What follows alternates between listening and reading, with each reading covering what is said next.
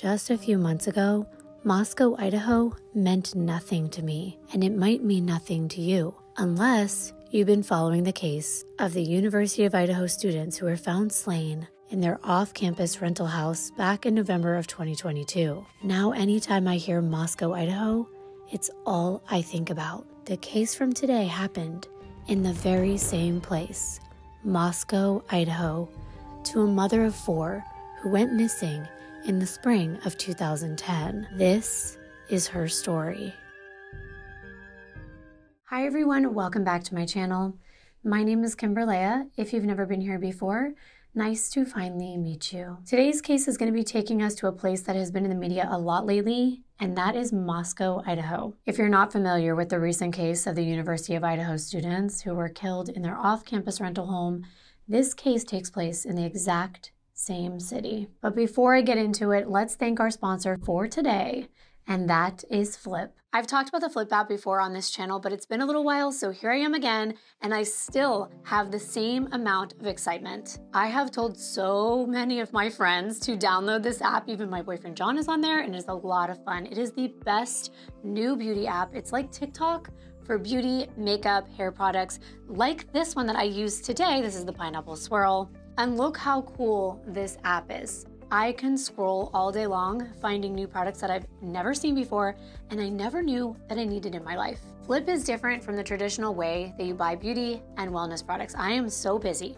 I do not have time to leave my house or to scour the entire internet for new things. Instead, I use Flip and let the products come to me. I'm always getting new things from Flip, especially things that I want to try for the very first time because I trust the reviews from people like you and I. Flip lets you shop directly from honest TikTok-style reviews from real users of these products. Every review on Flip is verified and authentic, unlike some websites that use fake comments, we've seen them, and bots. If you already have an account, I'll leave my link below. Come follow me, I will follow you back, leave you some love on your reviews, and also, Flip has an unrivaled beauty rewards program, and you can get rewards even if you don't buy anything. You literally make money just by scrolling, shopping, voting, or even posting your own reviews.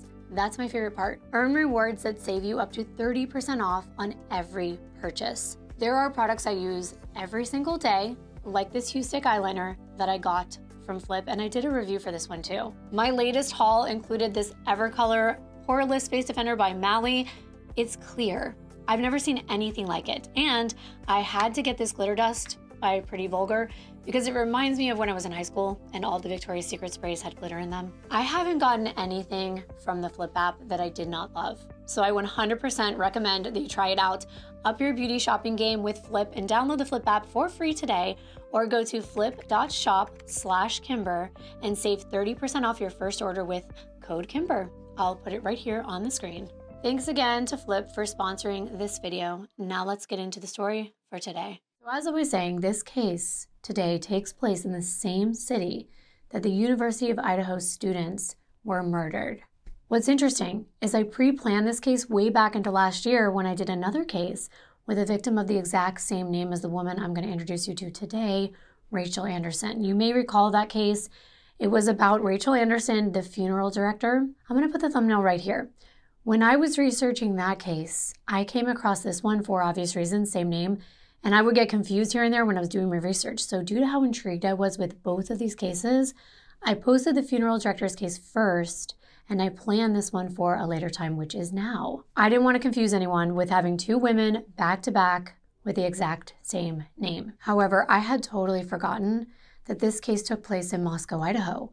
As I was sitting down to research, I was blown away because before November 13th and the tragedy that happened to those 4 college students, Maddie Mogen, Kaylee Goncalves, Ethan Chapin, and Xana Kernodle, I had never heard of Moscow, Idaho in my life. That tragedy really put the small city on the map, and it wasn't for good reasons. That case involves Washington State as well, since Washington and Idaho border each other, and this case is no different. It really helped that I was already familiar with this area due to the alleged killer of the Idaho students having lived in Pullman, Washington, and traveled over the border into Moscow, Idaho to commit the murders. I figured this case from today would provide some more insight into what Moscow is like and how residents of both Washington and Idaho travel back and forth between the 2 states on a very regular basis. It's almost as though they are living in one state, especially those close to the border. So let's get into some of those facts now. We've established that Washington and Idaho are right next to each other, and those close to the border come in and out of each state and go back and forth quite regularly. The first area of interest will be a town called Clarkston in Washington, so I'll take you there before moving into how this is connected to Moscow. Clarkston, Washington is a small town that borders Idaho and is separated by the Snake River. The population back in 2010, when this case took place, was only about 7,200 people. It's located in what's called the Lewis-Clark Valley. That's where Clarkston gets its name from William Clarkston and Meriwether Lewis from the Lewis and Clark Expedition. It's the United States expedition to cross the newly acquired western portion of the country after the Louisiana Purchase. Now, something I found interesting was that these two states are so connected that they refer to this area as the Lewiston, Idaho, Washington Metropolitan Statistical Area. They abbreviate it as MSA. And they actually combine the two counties, one in Idaho and one in Washington, and it encompasses 5 Washington communities and 5 Idaho communities, even adding up the population total and including all of that in the census. So combined, this area had a population of about 60,000 people in 2010. That's not something I see very often, combining populations of 2 different states. It's also the 4th smallest metropolitan area in the United States. Here are 2 bridges along US Route 95 that connect the 2 states in this area: the Southway Bridge and the Snake River Bridge. Rachael Anderson lived in Clarkston, Washington, specifically right here at 925 3rd Street. She had a 3-bedroom, 1-bath, single-family home. It was so beautiful. It had original hardwood floors, a nice open kitchen. It was perfect for a little family. At the time, Rachael was a single mother of 4. 2 of her children were adults who had already moved out, and 2 were young boys living with her in Clarkston. But before I go any further, we need to go back to June 11th, 1969 in Belfouche, South Dakota. That's where Rachael Lee Anderson was born. Unfortunately, I couldn't find much as far as Rachael's childhood was concerned, and piecing together her family tree was also a very daunting task. I know for sure she had 2 sisters, a younger sister, Christina, and an older sister, Crystal. She may have also had a brother, Robert, but it was really hard to tell, even pulling information together from Facebook, since it wasn't clear who her parents were. I was disappointed, since I'm very dedicated to knowing as much as possible about every person I talk about on this channel. However, there is still a lot to learn about Rachael. From what I could gather, it appears that her family made the move from South Dakota to Lewiston, Idaho, but not certain when this occurred. However, by 1986, when Rachael was only 17, she was welcoming her first daughter into the world, little Amber, and 1 year later, she gave birth to another daughter named Ashley. So before the age of 20, Rachael was already the mother of 2 beautiful baby girls. It isn't clear who she was married to at the time, but she was married a total of 4 times. Being close in age, I would assume that Ashley and Amber grew up side by side, forming a tight bond. It shows later in life when tragedy strikes this family. Rachael was a young, adventurous, fun-loving mom who doted on her 2 girls. They were her world. They had the best birthday parties. Rachael was an attentive mother. She went out of her way to devote her time to teaching her children everything she could. She was intelligent, strong-willed, but humble and kind. By 2009, at 39 years old, Rachael's 2 daughters were already adults. Amber was 23 and Ashley was 22 years old. They were no longer living under their mother's roof, but from the records I pulled, they were living close by, sometimes in Idaho and other times in Washington. What is clear is that they were both close enough to get to Rachael's house within a reasonable amount of time, and both girls were very close to their mother. All 3 could pass as sisters.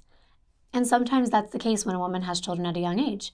I know my mom was always mistaken as my sister growing up. Sometimes people think that I'm my daughter's sister as well. Rachael had 2 sons, a 5-year-old named Gavin and a 9-year-old named Aiden. She had been married and divorced 3 times as of 2009.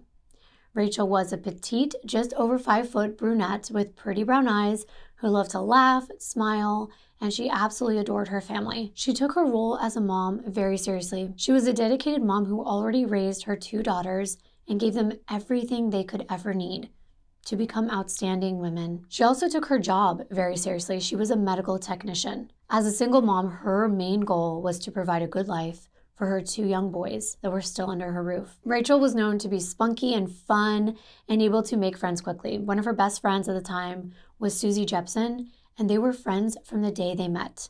There was just something magnetic about Rachael, and just looking at her smile alone, I just imagine her having a sweet demeanor. She was someone that you could count on, but there was something missing in Rachael's life. A man. It's true. She had already given it a go 3 times in the past, and those relationships just didn't work out for one reason or another. But she desired a companion, someone by her side to enjoy her life with. She had just dealt with a guy that she was dating in 2008, William Slump, who became obsessed with her. And this was after she tried to break it off. He would randomly send her letters, asking if she was still interested. This was months later, and she would tell him no, but the letters would not stop. There was also a neighbor that kept asking her out on dates, even though she said she wasn't interested.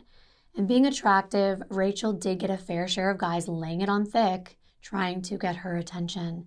Rachael was definitely interested in the idea of finding Mr. Right. And it happened in February of 2009. His name was Charles Capone.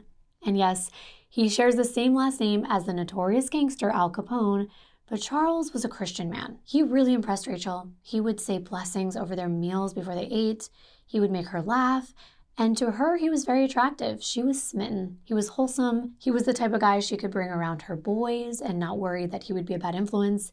And they started going to church regularly together every Sunday. Charles also owned a successful auto repair shop called Palouse Multi-Services in Moscow, Idaho, and there is that connection that I told you about.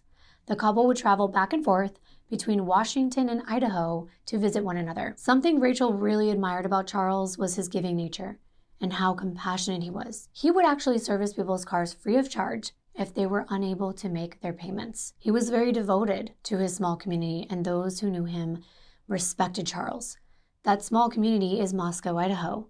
It's about 40 minutes away from Clarkston, and coincidentally, Charles's body shop is just a 4-minute drive from 1122 Kings Road, the address of the home where the University of Idaho students were killed in November of 2022. I'm showcasing this to illustrate what a small world it is, but more so to show you what a small town Moscow is. There was only about 23,000 residents living in this area in 2010, with the local student population making up over half of that number, so around 11,000 students, who come to the University of Idaho and reside in Moscow for that exact reason alone.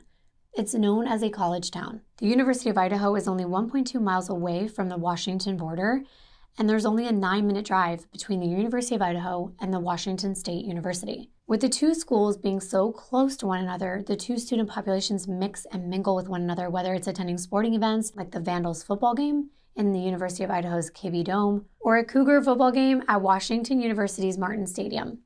Xana Kernodle, one of the University of Idaho victims, had a sister who attended the neighboring WSU, and they were very close, hanging out together all the time. Not to mention the nightlife. Bars like the Coug are frequented by both Idaho and Washington students. As a matter of fact, Kaylee Goncalves, another one of the Idaho murder victims, was seen there on her 21st birthday. This was just on June 8th, 2022. It's no surprise because it's literally called a college bar. There's even really tasty coffee shops like Dutch Brothers, where Kaylee used to work. I'm pointing this out because there are so many connections between these 2 towns and so much overlap with the residents. When Rachael and Charles were in Washington on Rachael's side, there was a lot to do in Clarkston. Lots of fun activities for couples to do, like taking a tour of Basalt Cellars, which is an award-winning winery where they have handcrafted wine. It makes for a very romantic outing, or they could visit the Riverport Brewing Company. It's the perfect place to relax, listen to music, and enjoy a cold beverage. The one thing that isn't on the menu in Clarkston is violent crime. According to Crime Scout, violent crime in Clarkston is about 2.37 per 1,000 residents, meaning crime in the area is relatively low. Residents could raise their families in a safe environment.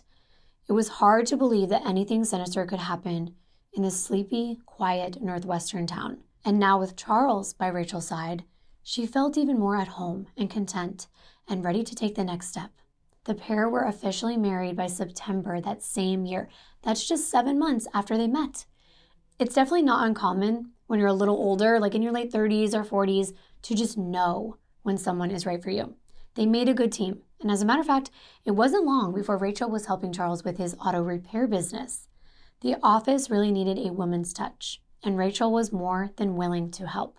She rearranged the office, making things way more organized and helping to run the business more efficiently, which helped Charles save money in just a 2 months' time. It was great. Charles even made Rachael an official partner in his company, and it wasn't long before the couple decided to move in together. Rachael and the boys were already settled in Clarkston, so Charles decided to move in with them, and it was really nice. They had somewhat of a father figure in the home now, and Charles took the boys fishing for the first time, and Rachael enjoyed hunting. So she would put on full camo and accompany Charles with his buddies on hunting trips. It was a lot of fun. But sometimes fun wears off. This happens, and it's very disappointing. But it was as though the honeymoon phase was over. I'm not sure why Rachael's other relationships didn't last, but for her and Charles, there was trouble in paradise just 2 months after their wedding. By December of 2009, they had decided to split up. Was it forever? They didn't know. They just knew they were doing a lot more bickering than loving at the moment. And couples go through these rough patches sometimes. And sometimes they get back together. Other times they don't, and they're better apart. Charles and Rachael still talked on a regular basis. Sometimes those conversations were great, and other times they just could not see eye to eye. However, she did end up confiding in him when she started to get strange phone calls. Out of nowhere, around the beginning of the year, these calls started to come in. But when Rachael picked up the phone, there was dead silence on the other line. Nothing. No one would respond, even when she asked who it was. But it didn't stop there. The calls progressed into music playing in the background, and it was muffled, and no one would speak on the other line. Then she started to get phone calls from various telephone numbers with these creepy disguised voices. And this is when it got really terrifying. The disguised voices would tell Rachael what she was doing, what specific lights were on in her home, as though they knew every move that she was making, like she was being watched. That's no joke. Enough was enough at this point. Rachael was scared. She told her friend Jennifer Norberg that the caller would block their phone number, so Rachael couldn't tell where these calls were coming from, and she obviously didn't recognize the voice because it didn't even sound real. It was a very distorted, almost like a robot, and it's chilling. I have a few clips of this caller. They would leave messages on her voicemail box, so they're recorded, and I can play some of those clips now. I just had to call back because, I don't owe you anything. I don't feel guilty about it, but I don't owe you anything. Only a matter of time before we get your cell phone number, and then we'll have fun texting again. All right, bye. Wow, that is weird. It's very weird. It's as though these people want revenge of some kind. What's the most disturbing to Rachael is that this caller seems to be right outside her home, and she has 2 young children inside. She didn't know what to expect or what this person would do. So far, things are escalating at a fast pace. So what would happen next? What's after phone calls? She didn't want to find out. She was asking everyone she knew, even her neighbors, if they were responsible for these calls. She figured it had to be someone that knew her, someone who was always close by, because they'd say things like, "Why aren't you home right now? Where'd you go?" Or, "I just saw you turn off your bathroom light." And that's creepy. Well, then Charles starts getting the exact same phone calls, exactly the same, with the silence on the other end, and then escalating into the weird, distorted voice threats. They're trying to think of who they could have annoyed or pissed off enough to play games like this. Was it a disgruntled customer? After a while, they were both taking it even more seriously, especially because other things were happening. It just didn't stop there. One afternoon, Rachael noticed the lock on her shed was broken. She knew she didn't break it. She knew the boys didn't break it. Then she heard something, and she goes out on the porch one night. When she goes to see what's there, she just finds this bottle of men's cologne sitting on her porch. I found it strange. I kind of also found it funny for some reason, but it's not funny at all. This is serious. I just didn't understand why they would leave a bottle of men's cologne. What message are they trying to send? Does it even matter? The fact is, someone was definitely stalking Rachael, and it wouldn't be the first time, but it definitely was more serious than anything she experienced in the past. I wish I could say it came to an end, but it only got worse. Rachael did proactively reach out to law enforcement, and she let them know that she was being harassed. She called the Asotin County Police Department in Clarkston, Washington, and she gave them all the details about what was going on. So they instructed her to continue to document any harassing messages that she received, any phone calls. But as I said, it only got worse. One night, she comes outside her house to find that someone has slashed the tires on her white Dodge Stratus sedan. This person wasn't going to stop. That was apparent. But it was frustrating because she didn't know who was doing this. It was before the days of having a Ring camera. Unless someone were actually to see the person doing it, it was almost impossible to figure out who it was. This person knew where she lived. They would tell her what time she came home, where she was standing in her own house. She knew they weren't scared to harm her car. So what would they do next? What about her? Would they take the next step and harm her or her family? Charles found out about what happened and he told Rachael, you know what? I will take care of everything. I will give you new tires, complimentary, even though they were separate at the time. He had other cars on his lot that she could borrow as well, so she didn't have to worry herself with extra unexpected expenses or to not be able to drive her boys around for their activities. Again, Rachel's reaching out to the police department, and this time she told them she feared for her life. Multiple police reports were filed. They even assigned her a detective. His name was Captain Dan Halley. So she began checking in with him every single day, reporting that the calls were not stopping. Captain Halley reassured her they were going to figure out everything. They were going to get to the bottom of this. But get this. After the car was all fixed up, Rachel's at work one day. She comes out in the middle of broad daylight to find that someone has literally smashed in her back windshield of her car. Wow. How was this even possible without being seen? Rachael is extremely frightened. She shows up again at the police department, speaking to Captain Halley in person, explaining everything to him once again. All the calls that she was receiving and that Charles was getting to, the weird messages, the threats, somebody knowing her every move, her vandalized shed, and now her car 2 times. So Captain Halley asked Rachael if she had any idea who could be behind all this, and she says yes.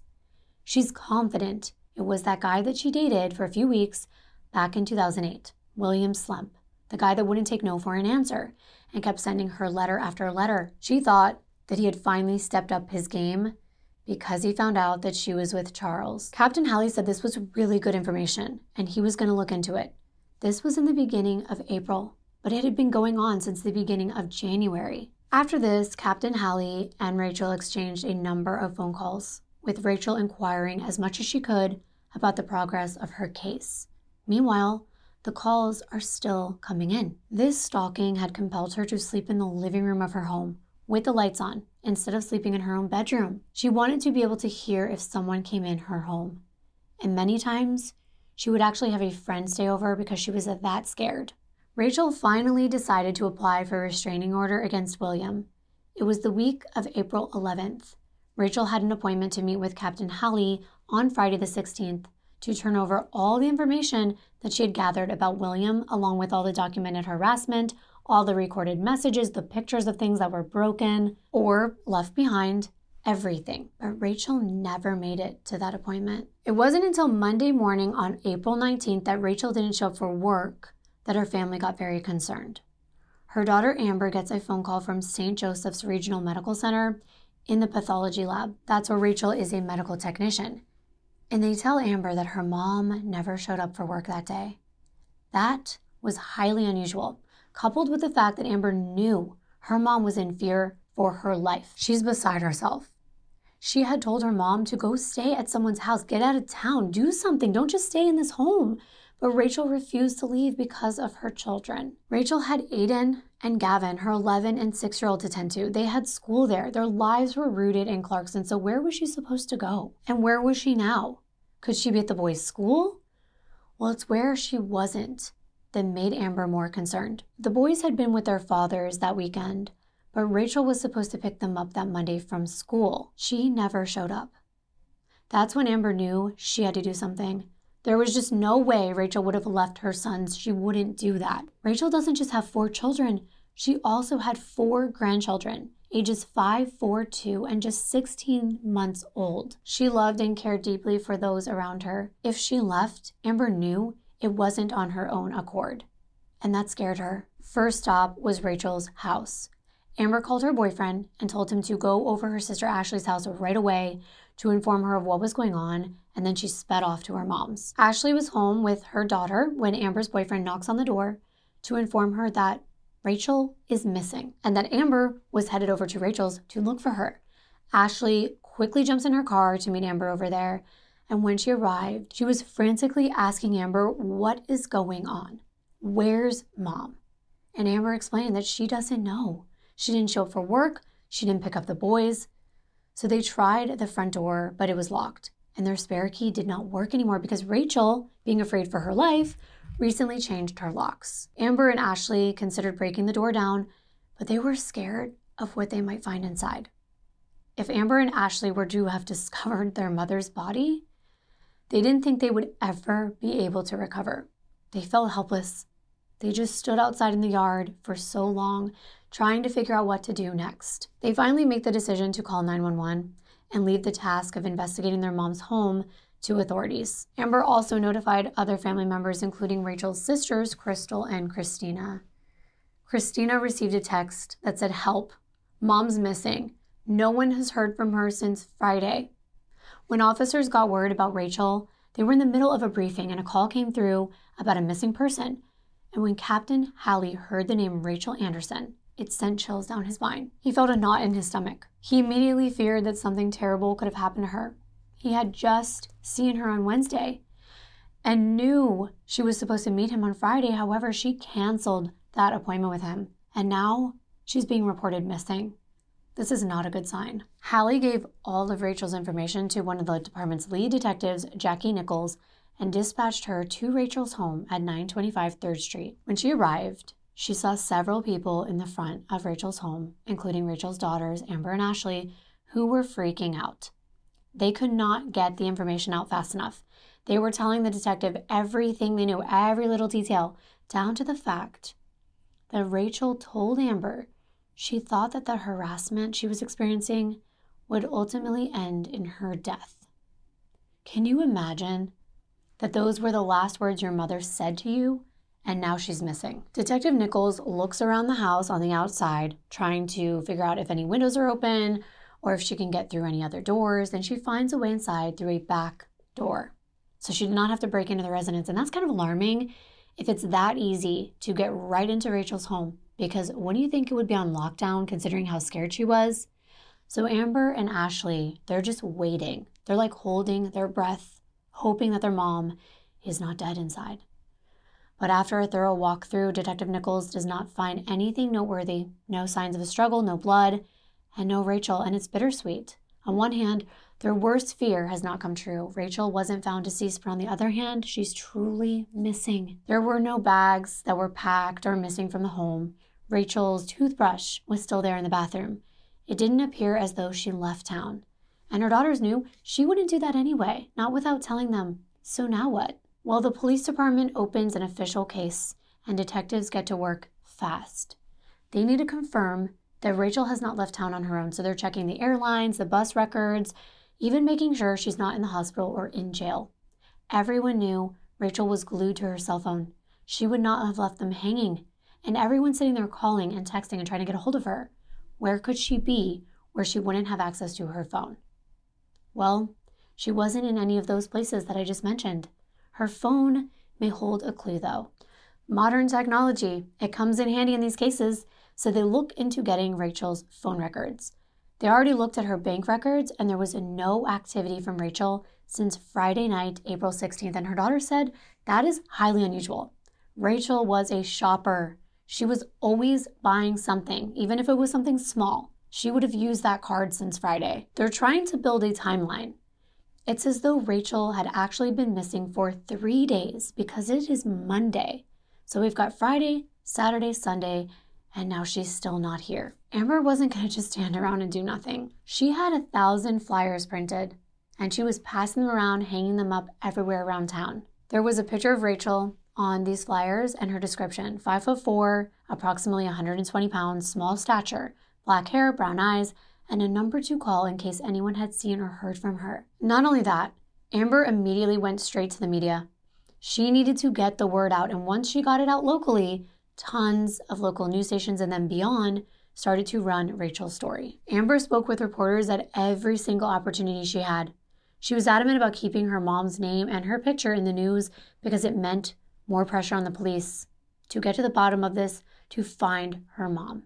Here's a clip from KXLY news station based in Spokane, Washington. They sent one of the reporters out to Clarkston as soon as the news broke. They were like, pack your bags, get in your car, and go. And I don't want to say this phrase because it's not exactly where we are right now, but if it bleeds, it leads. I hate the phrase, but it's true. They showcased the missing persons flyer during this news segment, and they interviewed Amber. Let's take a look. Just keep your eye out, keep spreading the word, and if anybody had seen her or the vehicle over the weekend, we want to report it to the police. This would not be Amber's last time making a plea to the public to help find her mom. She started a Facebook page called Help Me Find My Missing Mom, Rachael Anderson. She was so desperate for answers that she asked in a post on Facebook if anyone knew how to read a forensic astrology chart. I have to say, I'd never heard of one of these before. Had you? Because I know I did not.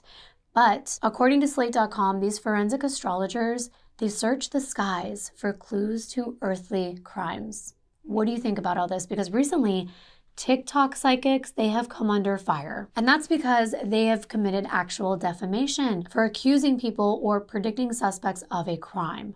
A forensic astrology chart takes the date that the person went missing, and then you create a last seen chart, which is similar to a birth chart, if you've ever seen one of those before, where you put the date and the time you were born. Well, it tells you where the sun, the moon, and the planets are at the time, and this is supposed to help guide you. Same with a forensic chart. These astrologers, they use the placements on this chart to try to pinpoint who the suspects are or even where a body is located. In the case where you want to try this, there is a link in my sources below for forensicastrologer.com, and this includes a crime chart and how to use it. Meanwhile, detectives decide to emergency ping Rachael's phone. It's called an exigent circumstances ping. This will give them a chance to track where the phone was active last. Within hours, they get the information with a hit on that last ping. It was linked to Lewiston, Idaho. This is the same city that Rachael works in, so it seems very hopeful. Maybe her car broke down, and then her phone died when she was going to work. Maybe she's stranded somewhere. But when detectives really pinpoint the exact area, it leads them to a vast empty field in the middle of nowhere, a very agricultural area, which included deep canyons in Nez Perce County, an area off Werner Road and Lindsay Creek Road. It's just rolling hills, dirt, grass, for as far as the eye can see. Here it is right on the screen. It's very far out of the way from where Rachael would have been going. But it is only a 13-minute drive away from her home. So the Atherton County Sheriff's Office need help. They enlist multiple jurisdictions to assist in their search. Are they looking for Rachael dead or alive? Was it too late? Why would her phone be in an empty field? Rachael's immediate and extended family band together, and they walked around for hours with officers searching all day and into the night, all over this area where Rachael's phone last pinged. There were volunteer search and rescue groups, canine bloodhounds, and there's bad news. Rachael's phone is no longer logging activity. They believe that emergency ping probably drained what was left of her battery, or the phone was powered off. By the next day, on Tuesday, April 20th, Captain Halley formed a task force. Their first order of duty was to track down William Slump. Remember him? They also want to check out Rachael's other exes, her ex-boyfriends, ex-husbands, and the neighbor that Rachael had reported that kept persistently asking her out on dates. Anyone could be a suspect at this point. They also had information that the person stalking Rachael had also been harassing her husband, Charles Capone. So they needed to know more. Maybe Charles can provide additional examples of these messages, and maybe they could link them to Rachael's whereabouts. Detectives had already talked to neighbors and family members, and now it was time to go a little bit deeper. And we all know the first person that they look at is going to be the boyfriend or the husband of a missing woman. Charles is high up on their list for two reasons. He was close with Rachael, and he was also being harassed, seemingly by the same person. He could be in danger. Captain Halley, along with the Moscow Police Department, make a trip over to his auto shop, which was in Moscow, Idaho, and right away, it was as though Charles was actually relieved that Captain Halley was there, because he explained to them Rachael had already shared Captain Halley's information with him and told him that he was the one helping her with the stalker. So Charles let Halley know that he was also trying to help Rachael get to the bottom of it, but he didn't have any real leads. They had also changed their phone numbers, and this person still found them. However, he did have her car as evidence of the damage that the stalker had done. since he was currently repairing it for the second time. First it was the slashed tires, and then it was that back windshield. Charles also let the police listen to those voice messages that were on his phone, as well as read all of the text that he had been receiving and that he had shared with Rachael, and they sounded exactly the same. Plus, one of the voice messages that was on Rachael's even mentioned Charles, and not by name, but listen to this. We've tried to explain things. We tried texting, tried messing with your almost ex-husband. He didn't get it. He changed his phone number. You changed your phone number. You never apologize. You see us all the time. It's funny. You just don't get it. The creepy caller refers to him as her almost ex-husband, and how they've tried messaging him repeatedly and messing with him, and how they both changed their numbers to try to throw this person off to no avail. I noticed that they also said you never apologized to us at the time. They say us. So who are they? The detectives also asked Charles when he saw Rachael last, and he tells them it was on Friday evening. She came by to exchange vehicles, but he had a very busy day that day and he wasn't done fixing her car. He had loaned her a white GMC Yukon. Charles was very cooperative the entire time, and he was shocked to learn that Rachael was missing, but he also figured there had to be a reasonable explanation. But still, the officers had to ask him point blank if he had anything to do with her disappearance, and he said no. Then they went on to ask him if he had anything to do with her tires being slashed, and again he said absolutely not. Last, they asked if he broke her windshield, and again he says no. Charles said he had nothing to hide, and admitted, sure, they were separated, but they were still close. He even drove around with Rachael looking for her ex, William Slump. He had planned to tell the guy off. They had even connected one of the phone numbers that were calling them and texting them to a payphone that was close to where William lived. They felt like they were on the right track, but now Rachael was gone. Officers want to know what happened after Rachael was informed that her car wasn't ready that night, and he explained that Rachael went to Office Depot to look for a computer. She bought the computer, and then she decided to stop at a convenience store where she picked up a pack of beer for them. She came back to the shop. They had a couple beers together. They hung out for a little bit. Then she said she had to go, and she left. This gives detectives another clue. Rachael was under the influence. How many beers did she actually have? Sometimes when people say, oh, I had a couple beers, it turns out it was way more than 2. She could have gotten into an accident. So they decide they have enough information from Charles at this point. They set off to retrace Rachael's path from Charles's repair shop back to her home in Clarkston. As you see, it's a route that consists of vast amounts of land on both sides down Highway 95. Look, she passes right through this land with canyons, and it looks very similar to the fields that her family was searching. Could she have ended up here instead? Well, something did. The next day, on April 21st, the 1997 white GMC Yukon that Rachael was borrowing and that she was last seen leaving Charles's in Moscow with was found. It was right here in this parking lot. It was unlocked. The keys were still inside, and her purse was in plain sight. This Dynamart gas station, it's definitely on her way home from Moscow, but it doubled as something else. It was actually a bus station. I know, I had never seen this before, but the North Lewiston Dynamart in Lewiston, Idaho is a Greyhound curbside stop. You can purchase a ticket and be picked up by the bus right here. It seemed like a positive thing. Maybe Rachael did leave on the bus. But the fact that she left behind her personal belongings and her phone stopped pinging in a random field did not add up.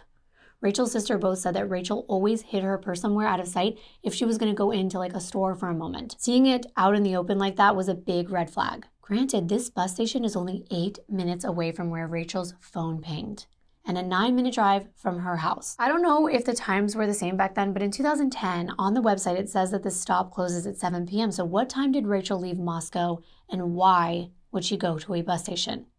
It did not make sense. Or did it? Detectives realized there could be a very horrifying connection between where they located this Yukon vehicle and a recent abduction of 2 girls just a few weeks before in March. These 2 women were leaving a Snoop Dogg concert in Portland, Oregon, when a man named Paul Winkleblack approached them.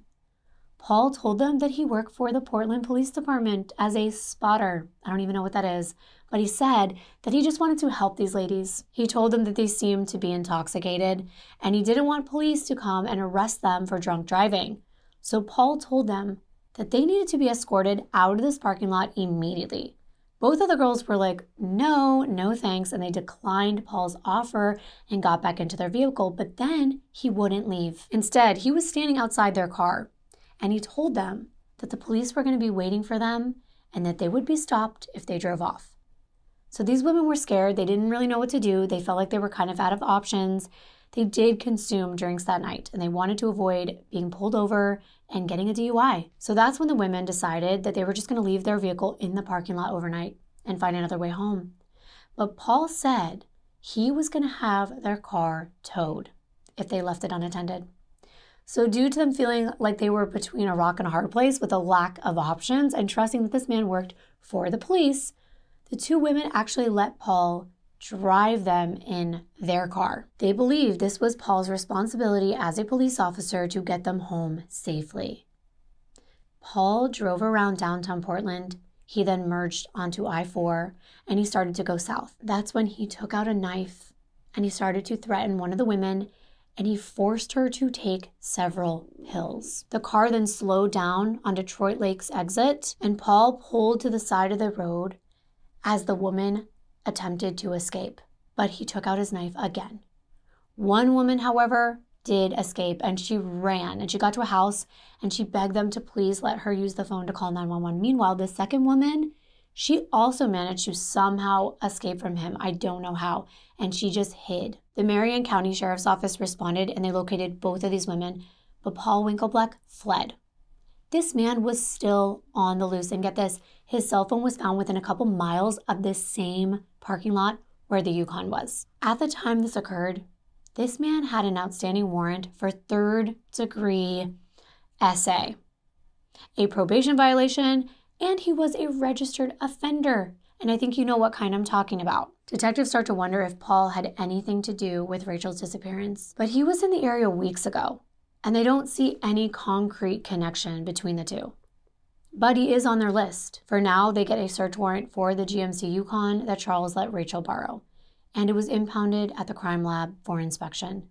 Meanwhile, detectives tracked down the suspicious neighbor, the one who kept asking Rachael out on dates, and it turns out he left town right after Rachael went missing. But when he was questioned, he had a rock-solid alibi. And remember William Slump, the ex-boyfriend? Well, as unwelcoming as his letters were to Rachael, he denied being involved in any harassment. He also had an alibi, and it checked out. They were back to square one. So they turned to the media for help. They want to know if anyone had seen the 1997 white GMC Yukon anywhere that Friday night between Moscow and Clarkston. On April 26, the Lewiston Morning Tribune put out this information. It said, quote, anyone who may have noticed suspicious activity possibly involving a white GMC Yukon on back roads or highways between Moscow and Clarkston in the late night hours of April 16th or the early morning hours of April 17th, you're asked to report the incident to police. Detectives are also interested in suspicious activity north of Moscow during the same time frame. End quote. Now that they have all of Rachel's phone records, they're able to establish how creepy these calls were. The caller was using a service called spoofcard.com. This was an app that changes your voice and it also hides your phone number. Digging deeper, the detectives discover Rachael was also receiving emails. They were anonymously sent with pictures of mutilated bodies from unsolved murder cases. No wonder this woman was sleeping on the couch with the lights on and a loaded gun by her side. Now it's time for detectives to look at Rachel's debit card activity. They wanted to confirm the computer purchase and the stop at that convenience store, but there were no charges, and it seemed really suspicious. So they asked Charles, and he told them, I gave her my debit card. He said it was typical for them to both purchase things from each other's account. So he said that he gave the debit card to her when she came to the shop. When they ran his records, they were able to confirm the exact time that she checked out at that Office Depot that Friday night. It was around 6 p.m. It took about 20 or 30 minutes in the store, and then she went to 3rd Street Market where she purchased a pack of beer. Both of those charges were on Charles' debit card, and the receipt for that shows that she purchased it at 7:07 p.m. So that means she wouldn't have been able to get on a bus at the bus station. Then she went back to Charles's repair shop, according to Charles, but how could this be confirmed? Well, it wouldn't be confirmed by Charles because his lawyer told him to stop communicating with police. It's actually pretty normal to retain an attorney, even in this situation, if you're not guilty.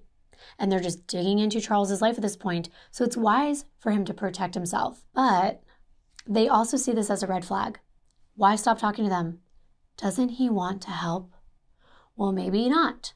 It turns out Charles was in trouble. This was unrelated to what was happening with Rachael, but while interviewing him and doing a background check and searching his auto shop, detectives discovered firearms in his possession, and they issued a warrant for his arrest. The 48-year-old was charged with 2 counts of unlawful possession of a firearm. Now, wait a minute. Let me explain. Charles is being accused of possessing a Glock pistol, a Remington rifle, and a Mossberg 12-gauge shotgun. And this wouldn't exactly be an issue if it wasn't for the fact that Mr. Charles, I'm a holy Christian that blesses meals in public, Capone, was a convicted felon.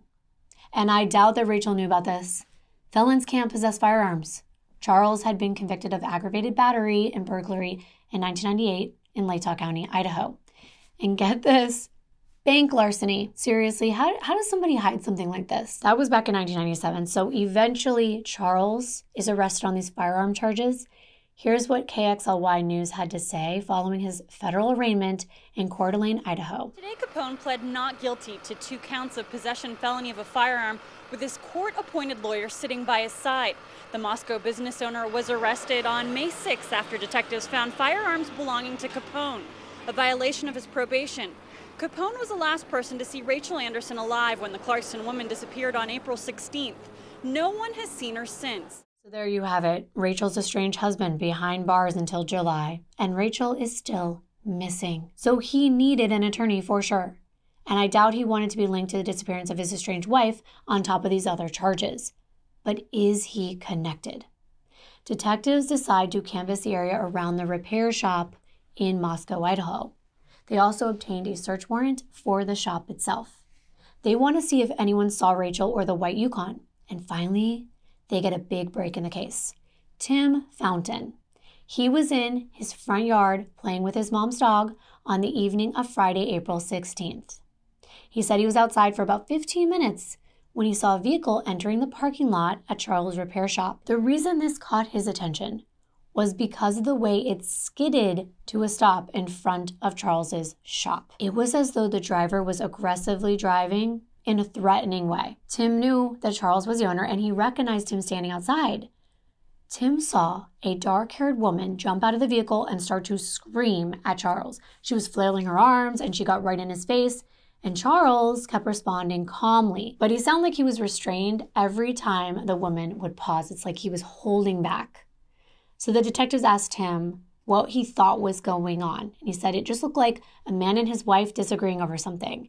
When they asked him for more details on what the woman looked like, he said he was like 50 feet away and he couldn't make out any facial features. But the woman was a similar height as Charles, except thin, and he could only really make out their silhouettes of their upper body. Tim wasn't able to tell what make or model the vehicle was or even what color it was.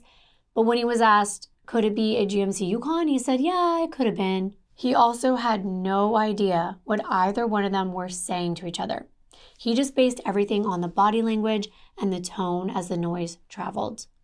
The police wanted to know what else Tim saw. He told them that he noticed Charles would walk in and out of the doorway, but the lady would just continue to scold him and she would never go all the way inside. She just kind of lingered in the doorway, half in and half out. However, it's what he told them next that was absolutely chilling. He said he went back to play with his mom's dog. He turned his back to the shop and then he heard the last words he would from that woman. According to Tim, she said, no. And then she inhaled. So it's like, no, like that sigh, that shocking sound coming out of her mouth. Then he heard a loud bang. And he said it sounded like metal hitting metal. It could have even been a large caliber pistol. But whatever it was, it definitely came from that shop. And after that, he didn't hear or see the woman again. Tim said there were just no voices. It was silent. So he assumed that maybe something tipped over. He started to walk towards the shop to see if anyone was hurt, and that's when he saw the door open and close a couple times. At this time, he was close enough to where he could hear a second man talking to Charles. He didn't know who the man was or where he came from, but he said he heard two men. He heard one man ask Charles a question and Charles reply. Tim was curious. He continued to walk across his yard to the road between his mom's house and the shop. And that's when he saw the woman's vehicle heading towards the highway. When asked who was driving, Tim said he could not tell, and he didn't know which direction that the car went in. What he could hear when he was about 35 feet away was what sounded like an object being moved inside. It sounded like a table was being pushed across the floor. Then, possibly something like a pressure washer starting up. After that, he went back to his mom's yard and continued playing with his dog, just throwing the ball back and forth. He told detectives he didn't think anything was wrong. He believed the woman got into the vehicle and she drove off, but authorities are not so sure. They get a more extensive search warrant for the premises and are still thoroughly analyzing the Yukon, which just turned up some very questionable evidence. They find the tip of a finger of a black latex glove, like it had been torn off, and that was in the front seat. There was a piece of paper in the vehicle that had information regarding that computer that Rachael was going to purchase from Office Depot, and the paper appeared to have what looked like a blood smear on the bottom of it. Then they opened up Rachael's purse, and they saw what looked like blood droplets inside on the inside. There was a bag of paperwork that belonged to Rachael and was located in the back seat, and the bag contained all of those notes, all the paperwork that Rachael was supposed to bring to that appointment at the police department with Captain Halley. The vehicle was otherwise very clean, and that was actually unusual. Rachael's friends and family said, "That's not Rachael. Rachael leaves vehicles very cluttered and messy, even if she's only been driving a car for a day." And wow, I never knew something like that would come in handy as a clue, but that was part of Rachael's character. So the lack of clutter actually stood out here. Not only that, the driver's seat was pushed back into a position where it wouldn't have been appropriate for someone of Rachael's stature, indicating that someone else was the last person to drive that vehicle. But what's even more telling and scarier and more damning is that a cadaver dog hit on the cargo area in the back of that vehicle. These are the kind of dogs that are trained to detect human remains, not blood. So this isn't good. They sent the items to get DNA tested, and meanwhile, something else was found inside the Yukon that changed the narrative. Divorce papers. We know that Charles and Rachael are separated, but Charles made it seem like they were working things out. To the contrary, according to the divorce documents found in the Yukon, Rachael filed for divorce as early as January 8th. There was a letter attached from her attorney, Scott Galena, and a second divorce document dated January 14th. Detectives do not think it's a mere coincidence that these documents were inside this vehicle. They looked freshly printed, waiting for a signature from none other than Charles Capone himself. This leads them to believe Rachael intended to present those papers to Charles that night. Coupled with the eyewitness testimony from that neighbor, Tim Fountain, it's looking as though Charles is their number one suspect. He had the means, the motive, and the opportunity to harm Rachael. They just needed proof, because we know people are innocent until proven guilty. They pull up Charles's and Rachael's phone records, including all of their text messages from the days leading up to the disappearance and on the day she went missing. And I don't know if you like these kind of details, but I do. I love when I can get records and read through them. So I'm going to do that. There's not that many of them. I just find them to be very telling. On April 16th, there's a text from Charles to Rachael at 7:38 a.m. It said, "It took me a while to figure out why you wouldn't take my truck. It's not misleading to me. It's that you have been either ashamed of me because you hang up when you get to Dermis's, because you tell him you don't talk to me, and you're not telling your kids either. I'm not someone who needs to be kept in the closet. I understand, but not at my cost, Rachael." Definitely sounds like Charles is a little bit bitter. I'm not sure who the Dermis person is, but maybe that's someone Rachael's talking to or dating. And then at 11:18 a.m., Charles texted Rachael and said, "You have more money in your account. I will do the car payment next." So, okay, it does seem as though Charles is helping to pay her bills and to deposit funds into her bank account. Remember, they were essentially working the repair business together. And then right after this, Rachael called the Office Depot in Moscow, Idaho, and she asked them to hold a computer for her and said that she would come get it sometime later that day. Okay, we know from Charles that Rachael supposedly did go back to pick up this computer. Now bear with me on these next ones. I promise this will all make more sense as I integrate more information about who these people are in the next couple minutes. But the next text message that Charles sends is to a friend named Bert Bogdan. Charles has been currently living with Bert and his wife Carol, and they've been allowing Charles to live with them while he was separated from Rachael. We will hear more about him because detectives are going to bring in Bert for an interview along with anyone else that's mentioned or texted. At 1:37 p.m., Charles texted Bert and said, "Hey Bert, I'm curious if you have any openings at Amplicon that you need filled." Just 10 minutes later at 1:48 p.m., Bert texted Charles back and said, "We do not in the foreseeable future. Next step would be a mid-level PhD in microbiology or bioinformatics." To which Charles texted Bert back and said, "Thought I would check, because I know someone with a lot of skills in office and lab environments." It sounds like to me, from what I know, Charles is hoping that he can find a position for Rachael. She's currently a lab technician. I don't know if she holds a PhD in microbiology or bioinformatics, but it seems as though money is an issue, and the next text kind of confirms this. Listen, at 2:23 p.m., Charles texted Rachael and said, "I'll get a second job at Walmart stocking. It's almost $13 an hour, and I can do 25 hours a week. You have the boys, and I have no life. So what the heck is an extra $800 a month?" Then 10 minutes later, at 2:31, Charles texted Rachael and said, "Just made the car payment. Insurance is next." I didn't know what to make of these text messages. They didn't sound threatening. They sound desperate to me. It's as though he's trying to prove to Rachael that he can still support them. But these next two calls are really significant. Later that evening, Rachael called Charles at 6:59 p.m. for 1 minute. Rachael's cell phone hit the cell tower between downtown Moscow and Charles's shop. This is called the Paradise Creek Tower. In the same minute, 6:59, Rachael calls him a second time for under a minute, and her cell hits the same tower between downtown Moscow and Charles's shop. Again, that's the Paradise Creek Tower. But just a couple minutes later at 7:02, Rachael called Charles for 2 minutes. This time, her cell phone hits the tower closer to Charles's shop. It's called Paradise Ridge Tower, not the Paradise Creek Tower. This shows that she was either very close or actually at his shop at this time, which does coincide with the information that they were given from Charles.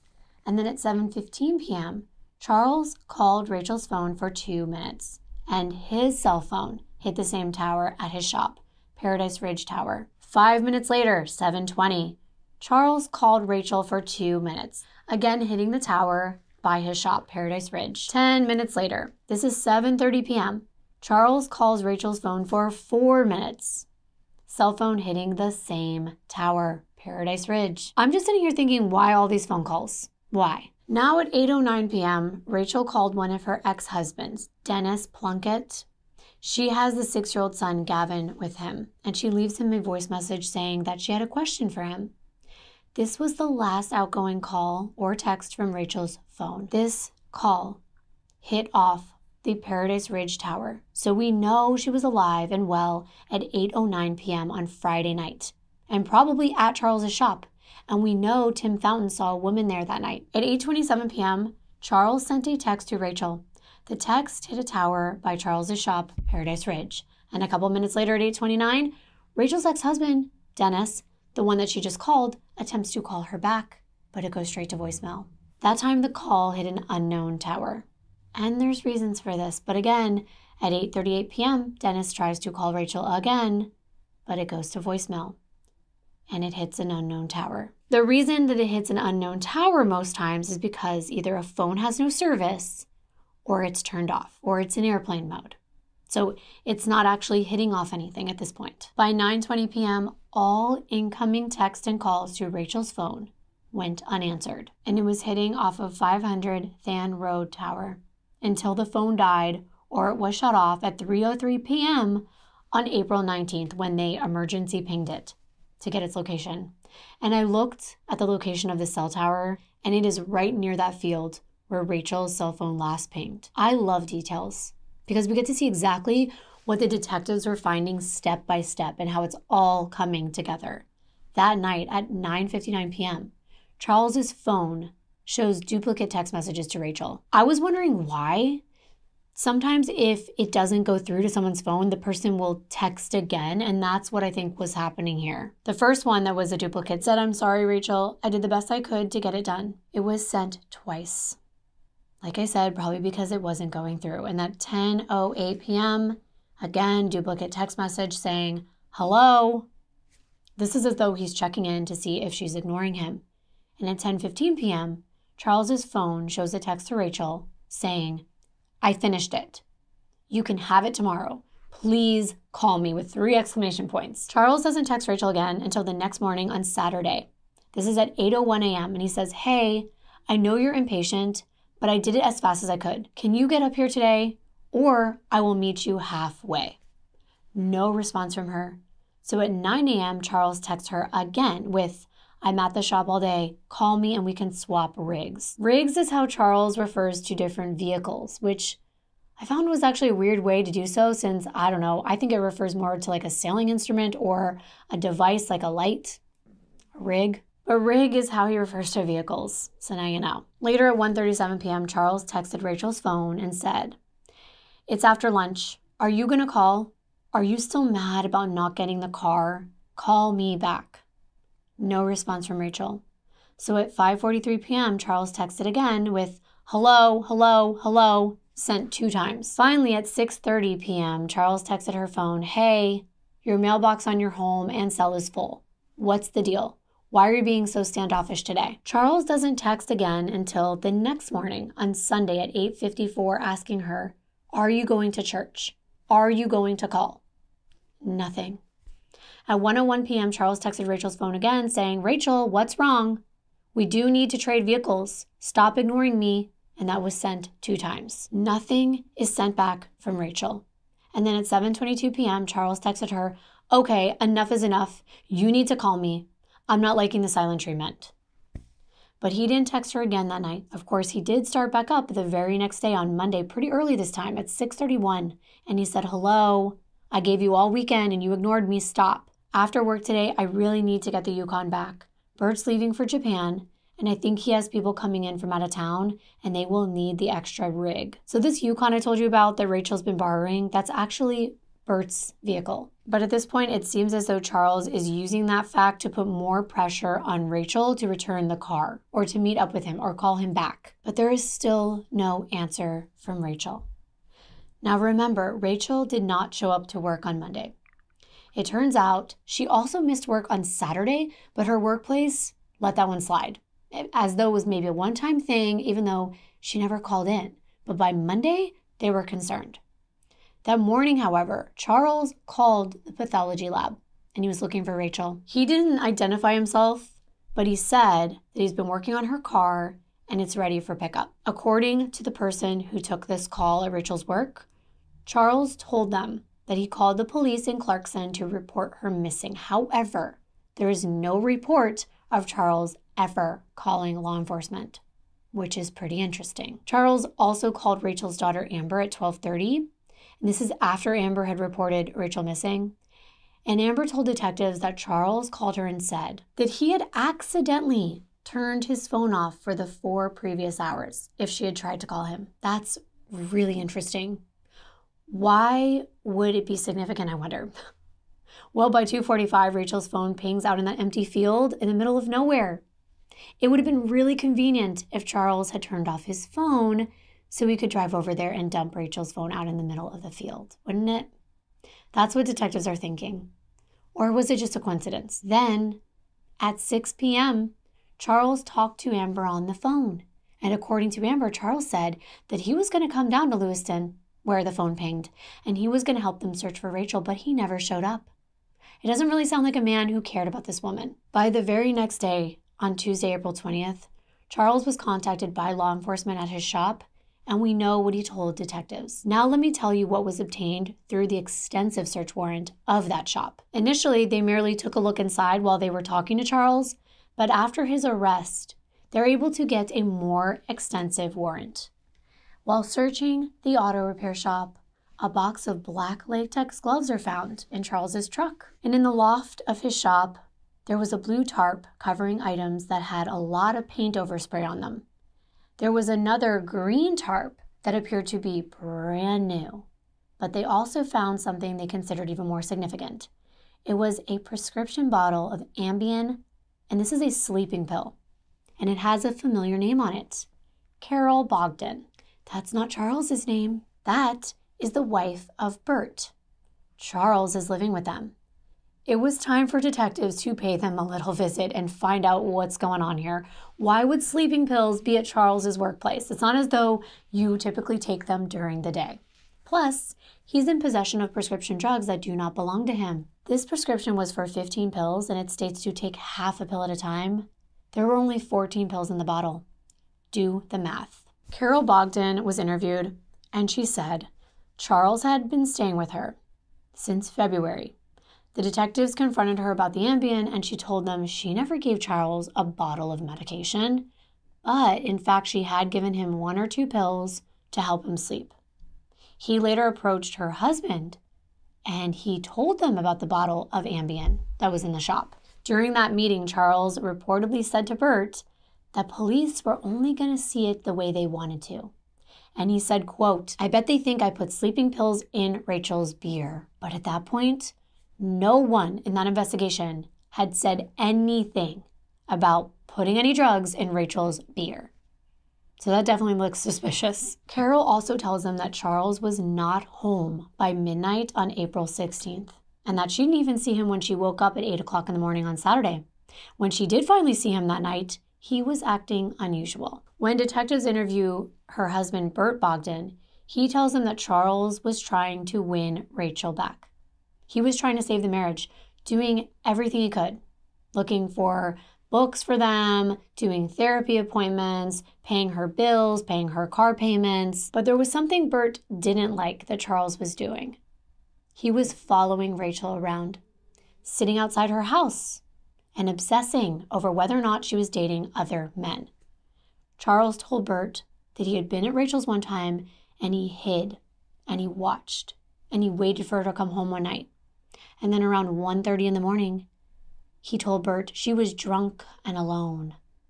And Bert said, "You are stalking her." That's when Bert said to Charles, "Do you have a gun?"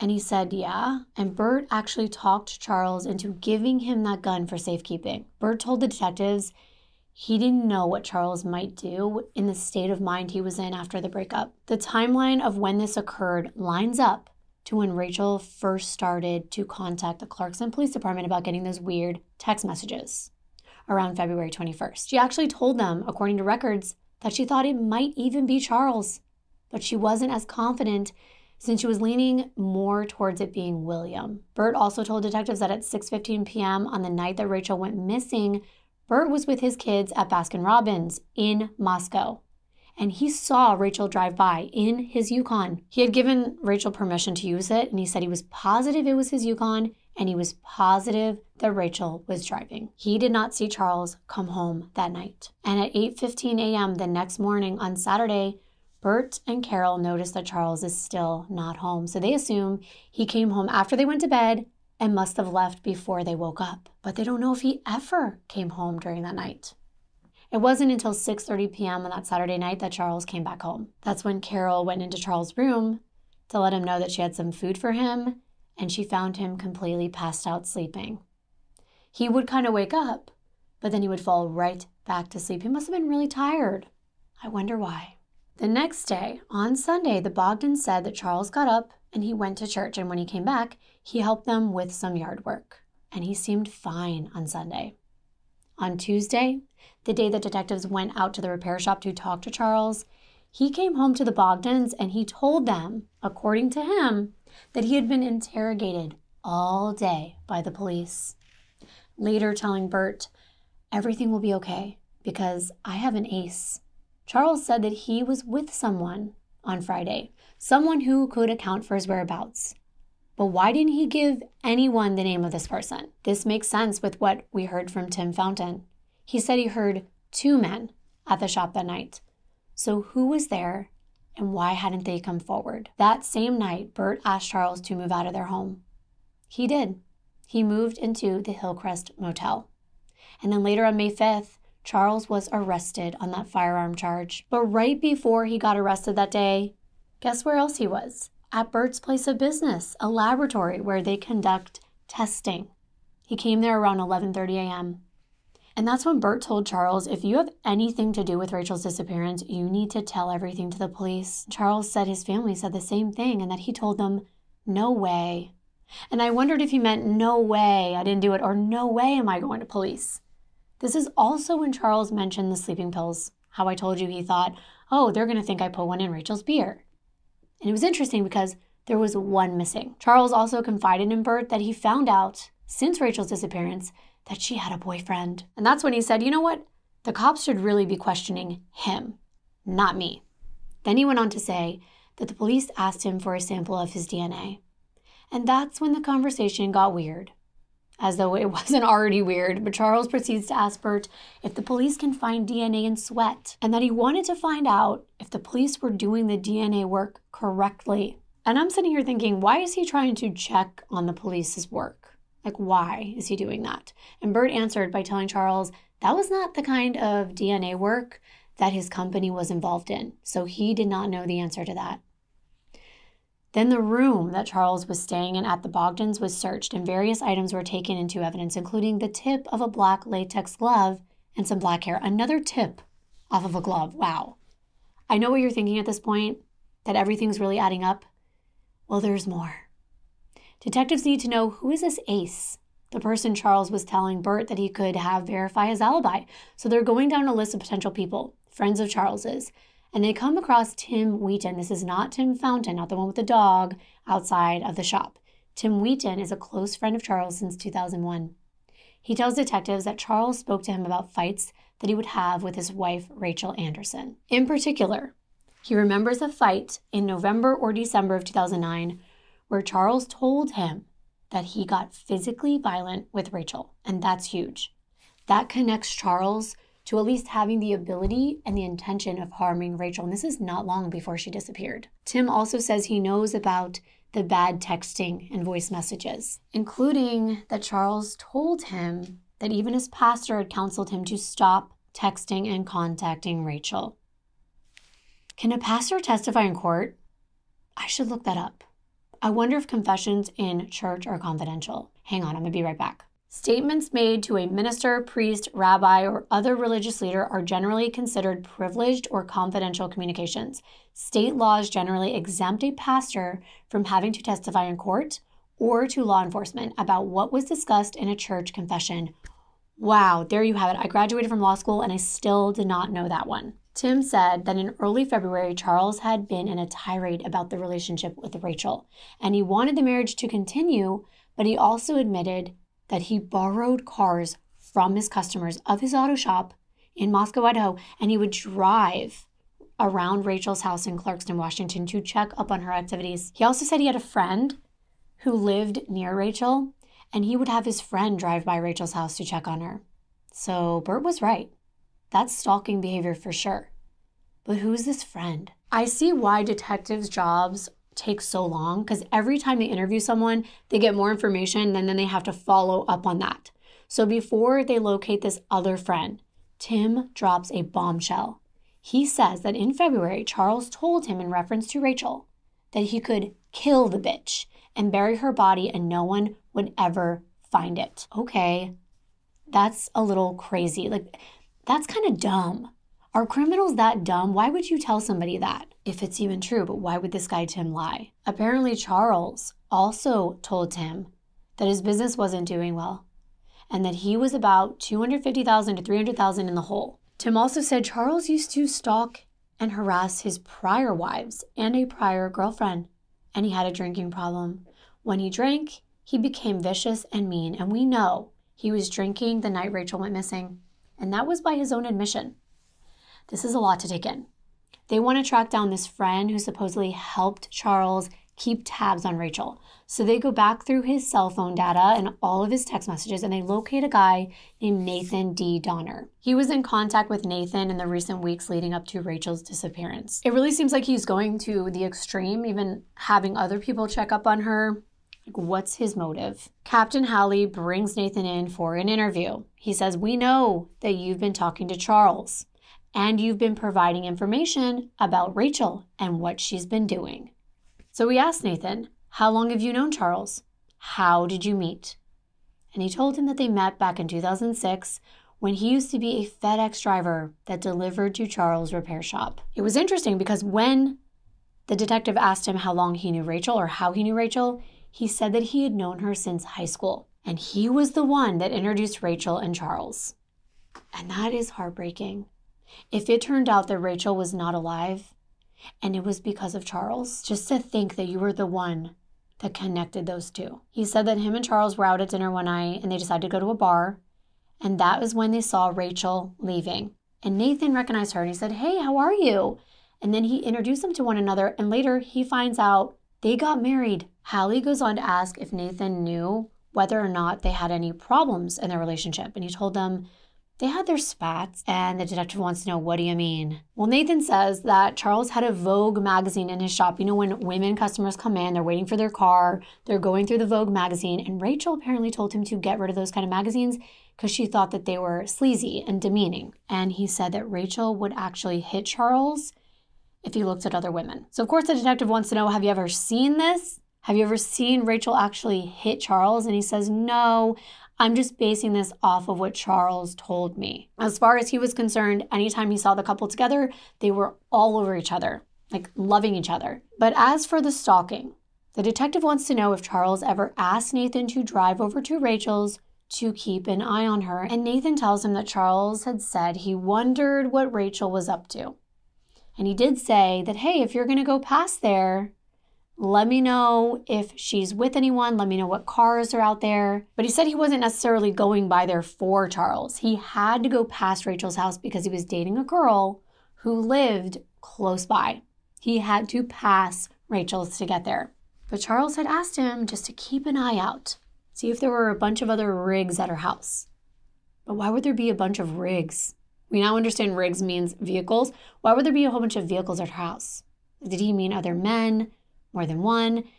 He just sounds kind of unstable. If Rachael wanted him to know her business, she would have made him a part of it. Nathan said on several occasions, Charles did ask him to go by there and tell him what vehicles were present.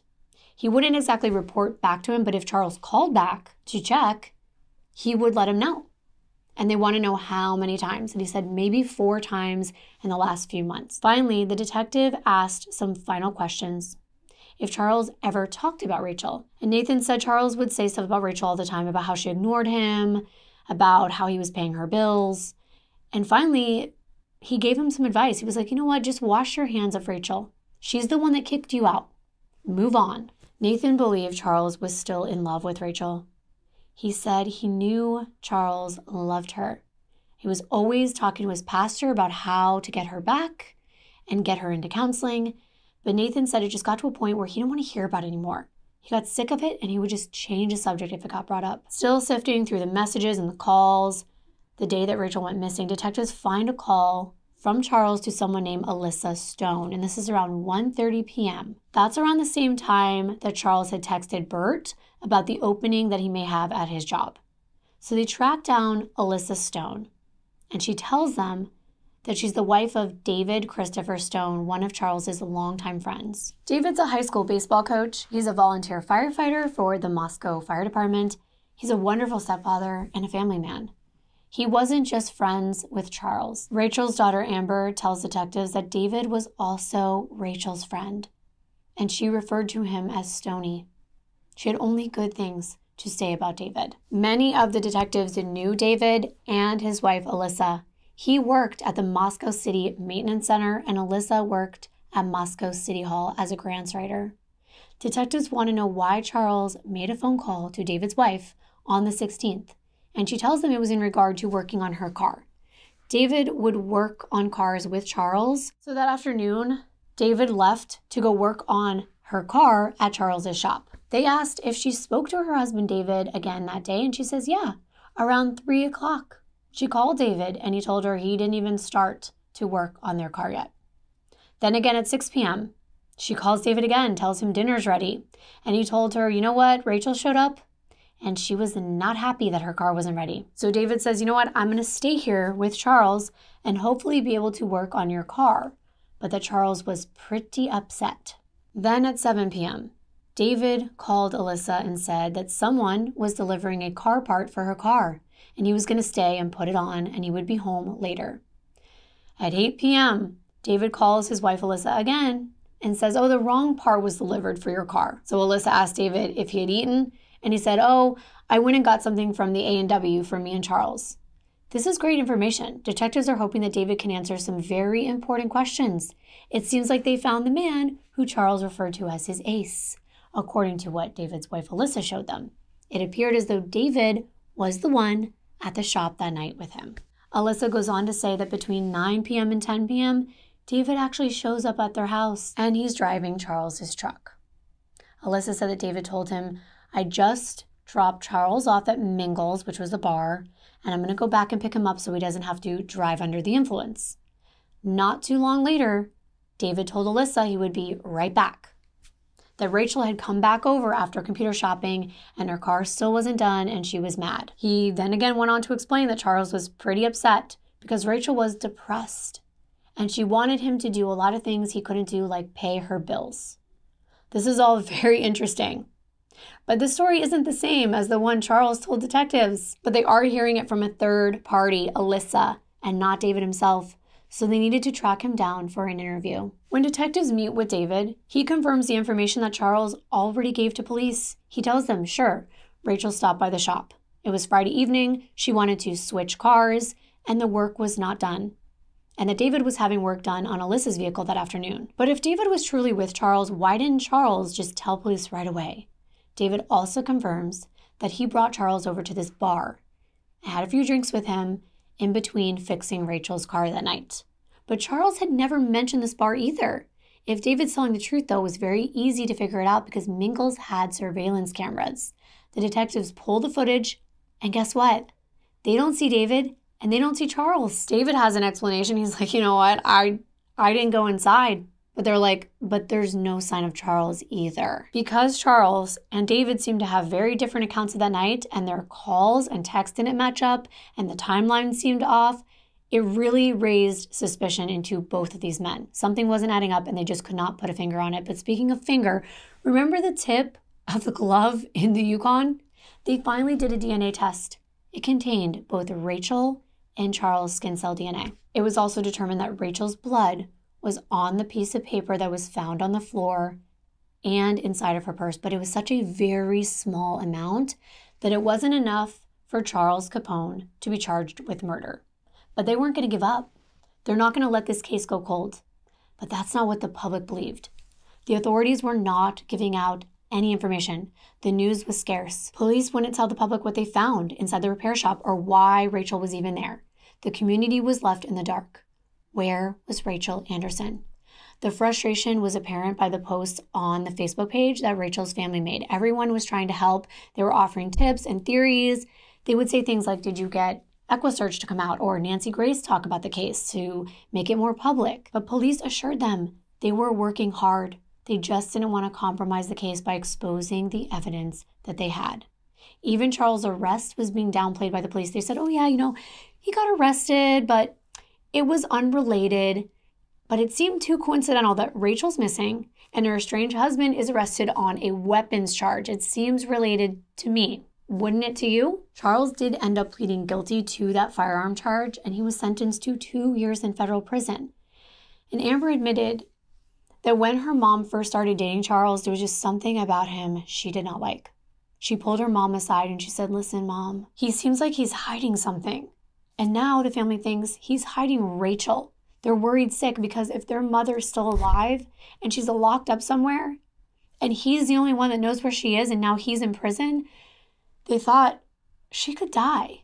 And they want them to hurry up and solve this case. However, the police have a plan. When they were searching the shop, they found these pictures of Charles. He was posing with guns. He was acting like a tough guy. He thought he was a tough guy because as far as he was concerned, he believed that he was actually a relative of Al Capone. His last name gave him a sense of power. And there's no relation that they could find between Charles Capone and Al Capone, even though they shared the same last name. So detectives believe that Charles will talk in prison, and they hope he does. They think it's only a matter of time. And in the meanwhile, they're still compiling as much evidence as possible. Here are some of the relevant findings. The mileage on Rachael Stratus was checked against the work order. There were 140 to about 150 unaccounted for miles on that car. Alyssa Stone was re-interviewed, and she mentioned that Charles had actually borrowed her Dodge Durango to move out of the Bogdan's residence on Tuesday, April 20th, the day after Rachael was reported missing. And she said, when Charles got back, she was so upset because he had used all of her gas and she had just filled up the tank. Not to mention, there were at least 7 major inconsistencies in David's timeline of events for the night that Rachael was last seen. And by his and Charles' own admissions, they were the last people to see her that night. I'm putting the inconsistencies up on the screen and I'll read them for you. Tell me what you think. Alyssa stated that David left to go to Charles' shop at 1:30 p.m. But David said he went to the shop around 4 or 4:30. So where was he all of those hours? Alyssa said David called her from the shop around 3 and told her he didn't even start working on the car yet. Phone records show David called the shop several times during the time he said he was at the shop. So which one was it? Well, David said, no, I was at the shop. Charles was wearing an earpiece while he was working on a car, and I was just calling him. I was sitting right there. I just wanted to mess with him. Interesting. You sure you weren't planning what you were going to do that night? David said he went to the A&W around 7 p.m. and that he also went on the store side to buy some candy, and he went through the front doors. Well, when they pulled up the video, he didn't go through the front doors. So he's like, maybe I didn't. And maybe I didn't buy candy. So which one is it? See how frustrating it is for detectives? David said Rachael and the Yukon were gone when he got back from getting food shortly after 7 p.m. Rachael's phone records show something else. She made a call from the shop to her ex-husband Dennis at 8:09. So her car couldn't have been gone because she was in that area. Remember that David said that O'Reilly's delivered a part for the Durango but told his wife it was the wrong part? Well, the part was actually delivered for Rachael's car. When they asked, was the part delivered before you went for food or after? David tried to look at the timeline to figure it out instead of using his brain from his memory. At that point, getting flustered, he said, you know what? I think I might have been in the bathroom when the parts were delivered. David also said he dropped Charles off at Mingle's bar around 9:30 p.m. and picked him up at 10. But when they told him, you know what? Charles never went inside. David said, oh, well, I didn't watch him go in. I just dropped him outside. So maybe, I don't know. David said when he returned to Mingle's, he called Charles on the phone to pick him up. When David is told that there's no record of this call, David said that maybe Charles was just standing outside and he came by and he was waiting for him. Seriously, I'm sorry, but this is a mess. Like, even when I'm explaining it to you, I'm just like, why? It's so confusing and convoluted. Like, what is it? What is the truth? Well, Scott Galena, who was representing Rachael in her divorce, he confirms that as of April 12th, 2010, just a few days before she went missing, enough time had finally passed so that the divorce could be finalized. He said that a date had not been set, but that Charles had been increasingly insistent that they were going to make a reconciliation and he wasn't going to sign those papers. Rachael had also told her friend Jennifer that Charles had given her a 3-day ultimatum concerning the relationship. The ultimatum was that Rachael had to give Charles an answer by Friday the 16th, whether or not they were going to work on their marriage. And Rachael had already told Jennifer she was going to tell Charles that night that the relationship was over. Well, there you go.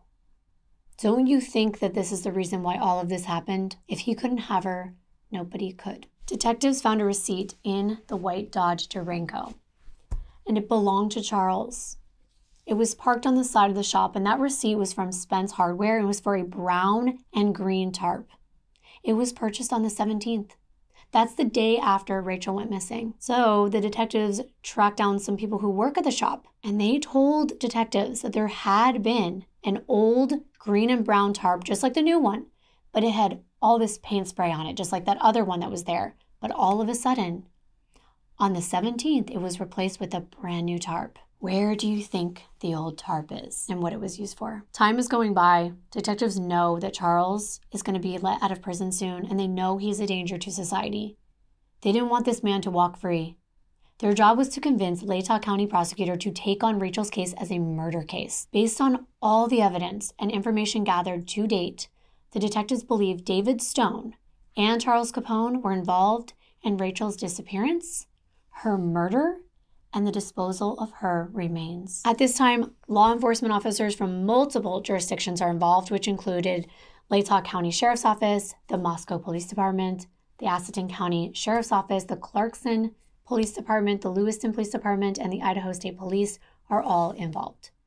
And together, they're trying to figure out how they can get more information from David Stone. Maybe somehow they can get him to admit where the body is, if there is a body. So while Charles is currently incarcerated in the Taft Federal Prison in California, David would get a letter. This is what the police planned. And it was supposed to be from Charles within prison. And the letter would simply state, "I need you to check on our friend. I think someone has disturbed her." They were hoping this would make David go to the body. So immediately after the letter is mailed, they placed GPS tracking devices on all 3 of David's vehicles. And they watched, and they waited, and they tracked. But David did not go anywhere except his usual locations. However, one location that David drove to did lead them to their very next clue. It was the Moscow City Maintenance Center where David worked.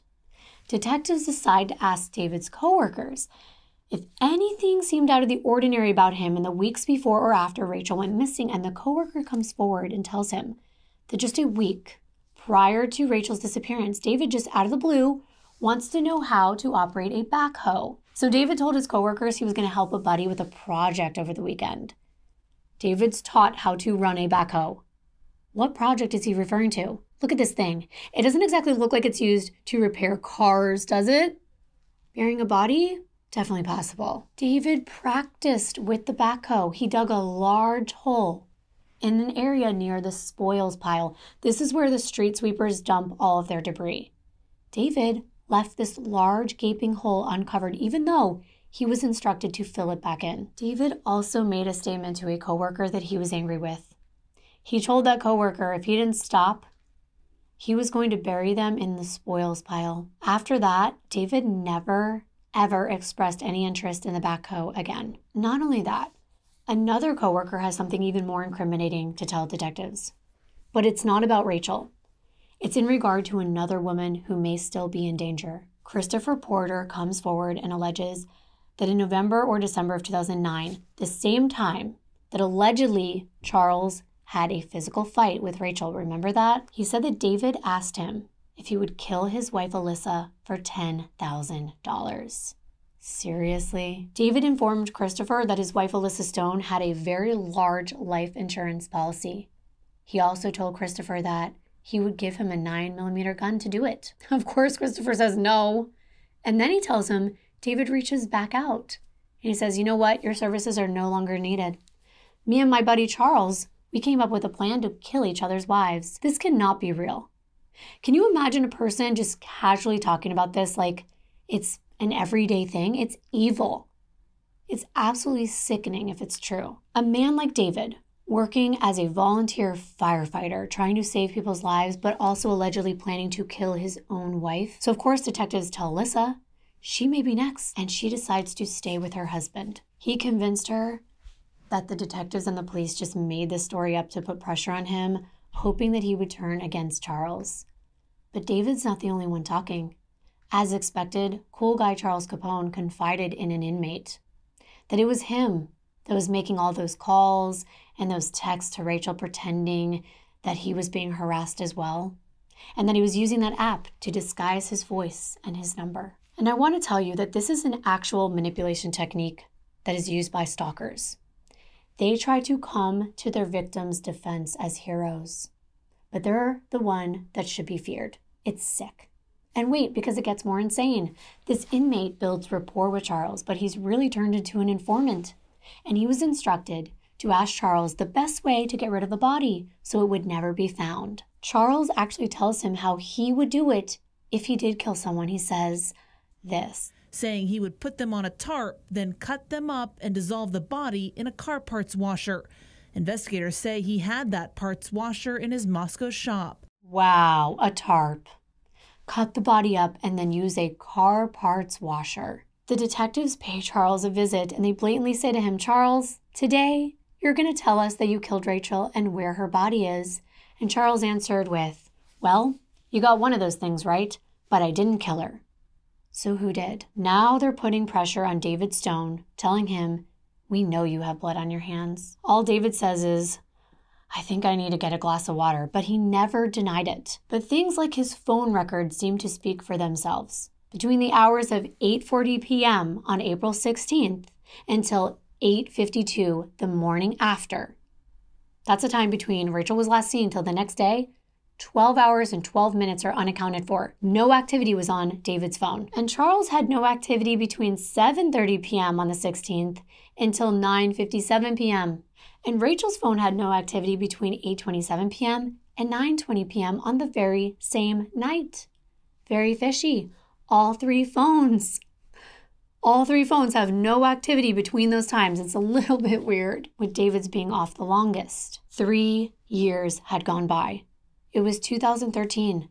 The police believe they have enough information and evidence to bring this case to the district attorney and charge both David and Charles with murder. The district attorney at that time is the very same one that's prosecuting the University of Idaho case against Brian Christopher Kohberger. None other than Latah County Prosecutor Bill Thompson, and I am so happy to see this man's face. It's a familiar face to me now. The longtime Latah County prosecuting attorney received his Juris Doctor from the University of Idaho.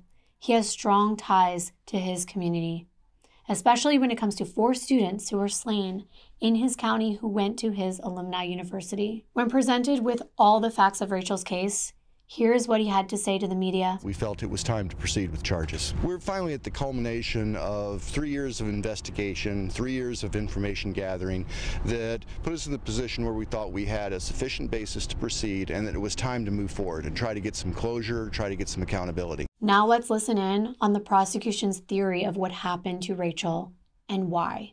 Court papers indicate Stone was also at the shop and lied to investigators to cover Capone's tracks. Investigators say the pair also talked about killing each other's wives. Here's the promise that Bill Thompson made to the public. We will absolutely continue searching for Rachael. That's one of the most important goals that we hope to have from this case. He promised he would continue to search for Rachel's body.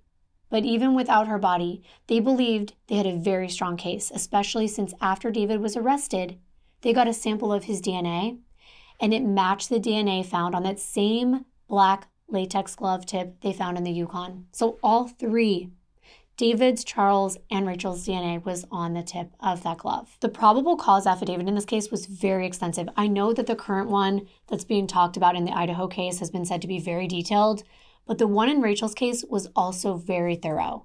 Even though there's only 12 pages in this one compared to the 18-page one that was recently released in reference to the arrest of Brian Kohberger. But look at the one for Charles and David. Page after page of evidence, all of which I've brought to you in this video. Even though the media stopped talking about Rachel's case, Detective Nichols never gave up the search for Rachael. Even on her days off, she would scour wheat fields, wells, abandoned buildings, all looking for clues. She even consulted with psychics to use their visions and their dreams to try to locate Rachael. Amber even allowed a hypnotist to hypnotize her and tried to communicate with her mom so that maybe Rachael could tell her family where she was, but none of that worked. Something else wasn't going well. Remember the co-worker of David Stone, Christopher Porter? Well, he would not appear in court. They subpoenaed him multiple times, and he refused to testify about what David had allegedly told him about Charles and him planning to kill each other's wives. He told the detectives he knew nothing about the case, so now they only had circumstantial evidence to present to the jury, and no body. But the prosecution still believed they had a strong case. At the preliminary hearing, all of this evidence was set up in detail with additional findings as well. Here are all the pieces of evidence they presented. Look at it all. This went on for several days. That's when Alyssa Stone finally became convinced that her husband David truly wanted her dead. It was devastating. She immediately filed for divorce, but David insisted he was not a monster. A motion from the defense was granted to seal documents in order for David and Charles to have a fair trial, and the same was asked in the Idaho case. A lot of what they wanted sealed actually pertained to the expenses going towards Charles's defense. DNA experts, investigators, it was an intense task. There were approximately 3,800 pages of documents, 120,000 lines of cell phone records, 8,500 lines of GPS data, 30 hours of recorded interviews, 1,700 photos, and more, and it's costly. DNA test per sample is $1,195 each, and the consultation fee for a DNA expert is $1,475 plus $295 per hour for testimony, and that's just one expert. One. The defense requested many experts: DNA experts, pharmaceutical experts, blood detection specialists, and here's what those experts' fees are. A blood detection expert is $1,200 just for the retainer to start. The scent dog expert was $3,000 for a retainer alone. Wow. I'm in school right now for death investigation, and I wonder how long before I can be an expert, because it seems like it pays really well. They initially approved $30,000 for the defense experts, but requests can be made for an increase, and there were requests for increases. Trial date was set for December 2013, but just days before the trial was set to begin, David Stone wants to talk to detectives. His story is about to change. He wants a plea deal. If he agrees to tell them what really happened, he wants immunity for the murder charge, and they agree. It's a smart move because, remember, they only have circumstantial evidence, and it looks as though Charles is mounting an intense defense against these charges. David agrees to plead guilty to the charge of failure to notify law enforcement or the coroner of a death in exchange for his truthful testimony against Charles Capone. So what is it that David said really happened? Well, he said his decision to testify against Charles started when Charles whispered something in his ear during the preliminary hearing. And what was that exactly? David said Charles whispered, "You shouldn't even be here." David decided he wasn't going to take the fall for Charles. His pastor was the one that ultimately convinced him to tell the truth. His version of that night was that he came over to help Charles work on his wife Alyssa's car, the Dodge Durango. While he was inside the garage, he heard a loud thud. He looked outside, and he saw a struggle. He went towards the back of Rachel's vehicle, and that's when he saw Charles on top of her, strangling her, and Rachel was barely moving. David shouted, "What the F are you doing?" He said that Charles turned around and looked straight at him, and he had what he described as the look of Satan on his face. And he told David to shut the F up, to get a hold of himself, that he was in this with him now and he knew where his family was. They asked him why he didn't intervene, and he said it was out of fear. He just saw a man kill his own wife. He didn't know what he was capable of doing to him. So he helped move Rachel's body inside of the shop. And then they brought the Yukon to the bus station close to Rachel's house and returned to the shop. Then they wrapped up Rachel's body in a tarp, laid her down over the chains, and then rolled her up in the chains. Then they placed her inside of the Dodge, and they drove it out to a bridge over Snake River. Charles told him when to stop the vehicle. They got out, they opened up the back hatch, they pulled Rachel out, and they dumped her over the side. During the trial, the defense attorney's strategy was to discredit David Stone, create reasonable doubt about the state's evidence, and to offer alternate suspects. And one of those people was a name that we're familiar with from the beginning of the case, William Slemp, the once obsessed boyfriend that wouldn't take no for an answer. Well, it turns out he's the perfect fall guy. Why? Because he was dead. He died before the case went to trial. Did he take secrets with him to his grave? Was he Rachel's real killer? The defense says so. They introduced evidence of a restraining order that Rachel filed against him, as well as testimony from Rachel's own daughter, Amber, saying that Rachel thought he was the one that vandalized her vehicle. The defense also called Detective Jackie Nichols to the stand to confirm that those letters William kept sending to Rachel did exist. But what the defense argued didn't exist was what the cops never found during their investigation. They attacked the lack of evidence of a crime. There was no physical evidence inside that repair shop, no signs of a struggle. There were no fingerprints of Charles in the Yukon, but there were a set of fingerprints that didn't match any known suspects. The defense cross-examined David for an entire day. One question they had was, if he wasn't your friend, and instead it was a guy who you thought was trying to harm you or you were fearful of, why did you guys still hang out? Why'd you stay in contact? Why were you acting like his buddy? His response was that he would rather know where the person was that may harm him for safety reasons. But the fact is, David Stone lied to police for 3.5 years. So why should anyone trust him now? After 7 days, prosecutor Bill Thompson had the final word to the jury. He said Rachel's gone forever. He ensured, pointing to Charles Capone, her body, her physical essence was also gone forever. But we can't let that allow him to escape responsibility. Essentially saying just because he's good at hiding or getting rid of a body, don't let that be the reason he gets away with this. But Charles has always maintained his innocence, saying that he's done bad things in the past that he's not proud of, but killing Rachel isn't one of them. He doesn't have it in him. He's not a sociopath. He's just like most men. He just makes poor decisions. Okay then. Rachel's loved ones had waited 4.5 years to hear the verdict in this case, and it was time.